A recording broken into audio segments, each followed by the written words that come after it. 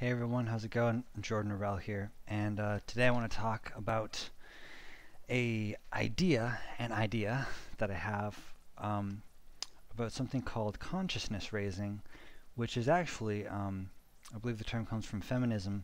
Various groups have used it, and it's a really powerful modality of social change, in which people who are affected by a certain form of social oppression come together in groups um, and talk about, simply speak about the oppression that they have experienced, to become more aware of how this oppression, this societal condition, is affecting them, so that they can better affect change in society, and so that they can be more.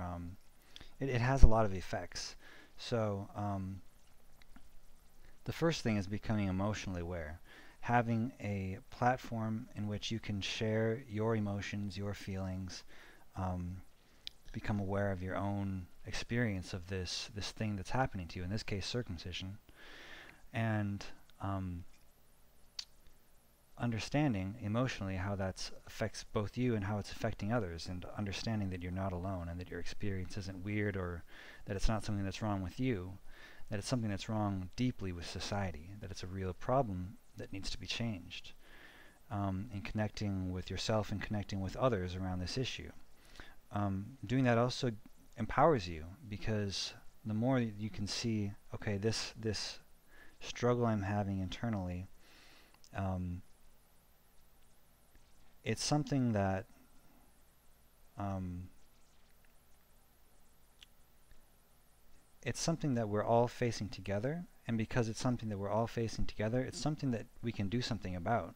You know, it's not just like an isolated problem, but it's a systemic problem. It's a problem with the entire system of society.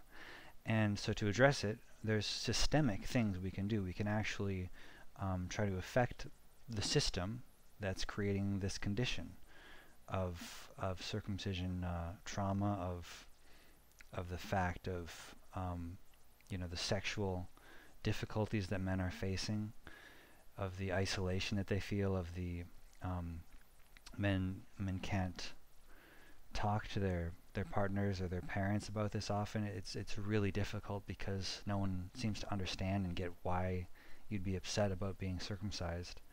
You know, the idea that it's genital mutilation sounds like, this guy must be, they assume you must be crazy if you think that.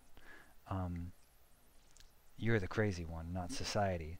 And so in consciousness raising, what happens, and what happened for feminism, for example, women would be experiencing rape, or they'd have experienced rape or experienced child abuse, and at that point it was still relatively normalized, or it was or shoved under the rug. It was like people weren't aware that that these things were problems, that women were experiencing certain forms of oppression and certain societal, you know, societally induced traumas. And so no one was doing anything about them. There wasn't even really very good therapy for sexual abuse, as I understand it, because they were it was just rejected that was even potentially a problem. And so in the same way,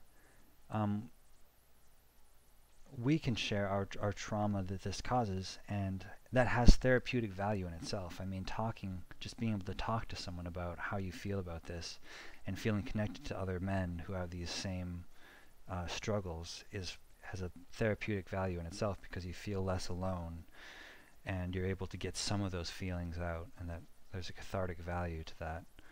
But furthermore,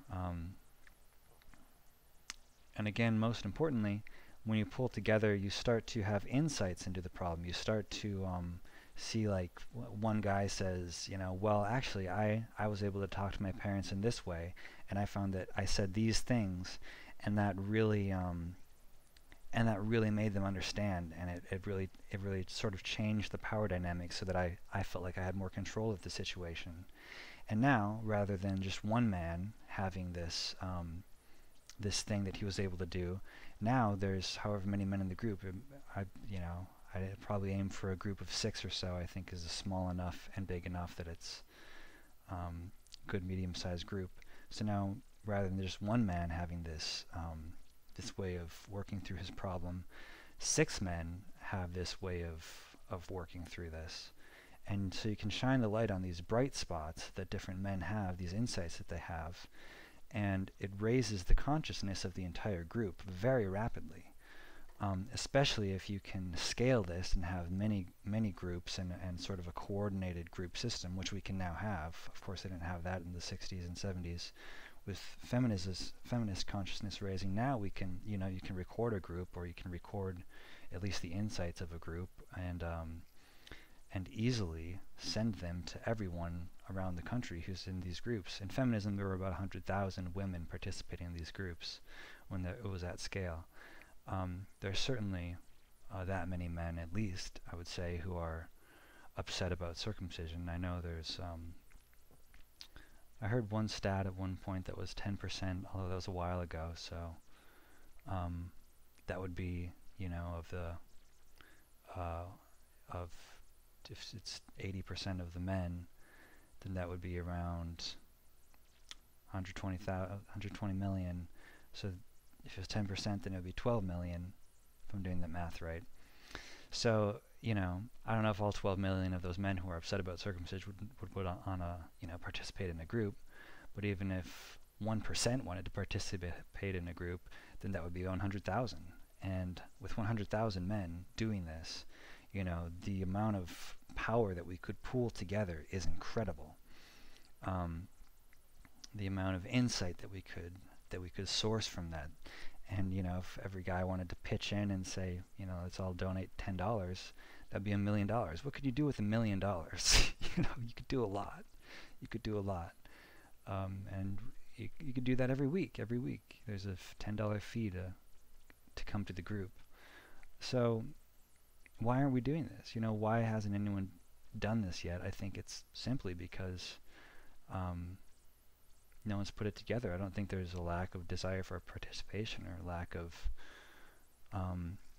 men wanting to participate in a group like this and be able to speak their feelings and connect with others and figure out real actions that we can take, and insights and ways that we can not just talk to our families, but how can we create legal actions?